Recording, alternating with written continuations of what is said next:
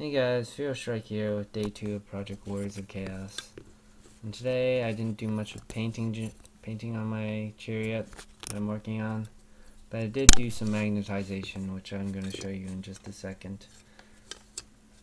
I also will show you what I did with the extra charioteer. I showed you guys yesterday that I'm using this guy,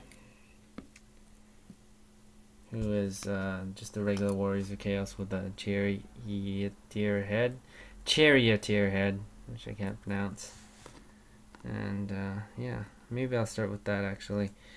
So this is the guy that comes with the kit, and I decided to use the alternate head for the charioteer driver of the chariot, and that's because the other heads I want to use for my Warriors of Chaos. No, sorry, Chaos Space Marine bikers, because I think they'll fit really well on them.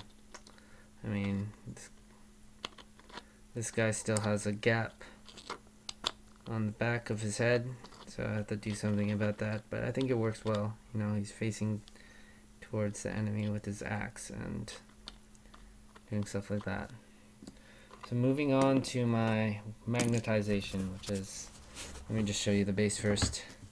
So that's the 4 magnetic strips, uneven and looking kind of bad right now, but I'm sure when I get the basing done it'll kind of hide these things. But these four are going to be for the beasts, and I'll show you the Gorebeast first. I put 2 magnets on each of its feet that are closest to the ground, and voila, there you go. That's gonna be my Gorebeast on the chariot base.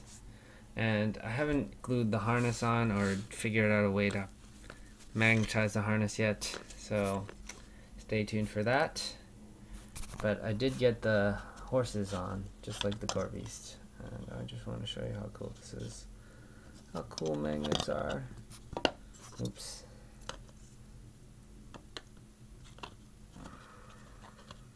Oh no, it's not strong enough, is it? Oh yeah, it is. There you go. Just hanging around. I always like to do that. Although some models I have, they're not as good to do that. So I also made this other base for this guy, a spawn base. So whenever I use the horses, the regular chariot, I can use the Gorebeast as a spawn. And if I use the Gorebeast as a chariot, I can put these 2 horses there and use them as a spawn too. As you can see, oops. So yeah, so I can use that as spawn. And I think both are pretty fitting as spawn.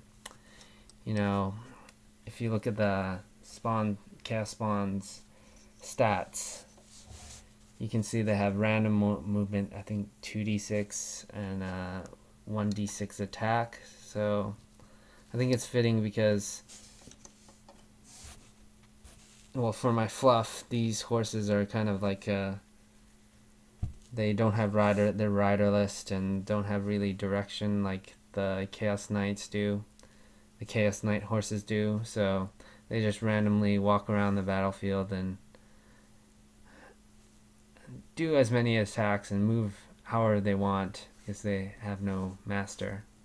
When they're on the chariot, they have a master, and if there were Chaos Knights on them, they would have direction.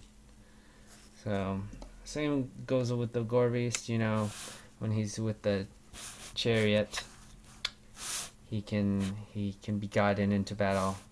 But when he's not, he's just lumbering around doing whatever he wants.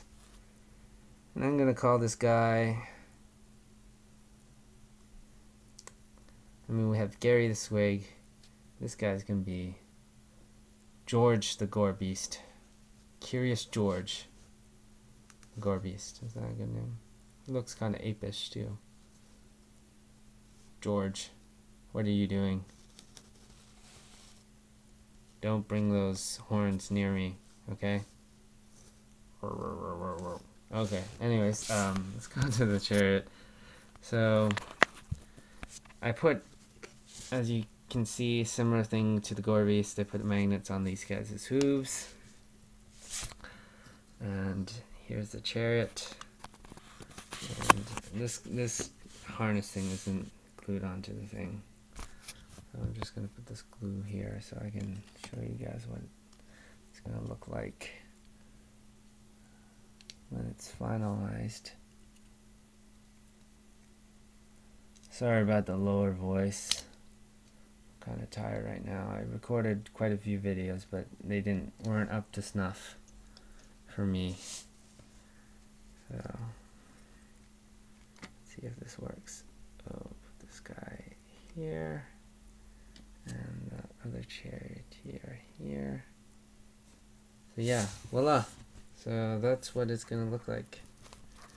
Just a regular chariot in all its glory. So yeah, that's my progress for the day. I hope you guys liked it and get some ideas for your own chariot if you're a chaos player. If not, you know, maybe for your high elf chariot or whatever chariot you have that can be interchanged between two kinds of chariot. I think only this chariot and the high elf chariot can be interchangeable.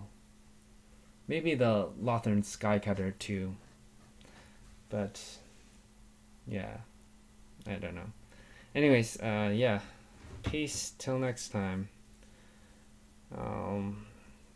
My goal for this coming week is to paint this guy up and get this guy finished. And as you can see, there's some green here. I started painting him in a Nurgle Scream and then became undecisive of whether I should have a Khorne or Nurgle. And I'm leaning more Nurgle because of the benefits of having a higher toughness chariot to survive through shooting and whatnot. So same goes with my hero choice here. He's going to be probably in Mark of Nurgle, so he can be more survivable, and he already has a great weapon to have damage with, so even though having more attack too is pretty beneficial, whatever the Khorne mark gives you. Yeah, so let's say bye to George, and I'll see you guys in the next one. Peace.